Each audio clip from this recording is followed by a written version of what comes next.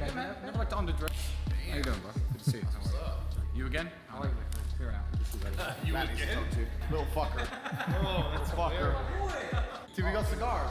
Yeah, I got him. Oh, thank you very much. Is it poison or something weird? No, I mean, coming to their homes, I like to give them a gift. All right, I appreciate it. This is like the nicest one you could get, too. I just want you to know I'm not one of them Americans who think the whole like prank culture shit is funny. Like if there's any kind of pranks involved around, you know, you Americans, because you're classless. You know when they go up to people and like slap each other in the face and go ha ha ha. If anyone touches me on that level, I'm gonna fucking murder. I like the deep talk. All right, cool. So there's a joke involved in this. It's not gonna be funny for very long. Do you understand? I'm a little disgusted that you think so low of me. No, it's not your fault. You were raised in the. I kind of want to take that back, actually. You know what? I'm gonna take that back.